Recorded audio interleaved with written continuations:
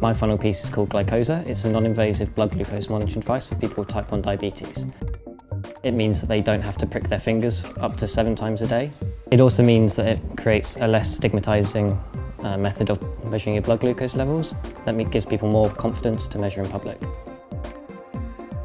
The inspiration for this final piece was actually my mum. She's a type 1 diabetes specialist nurse, and she really helped me understand what people with type 1 diabetes go through every day, from pricking your finger to measuring your blood glucose, injecting insulin, and how we could possibly create a better solution around that.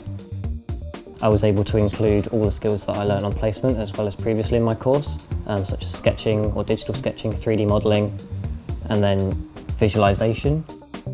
Being able to integrate all of these skills into my final project has really helped me to have a well-rounded project for my portfolio, and also helped me to get a job straight from graduation.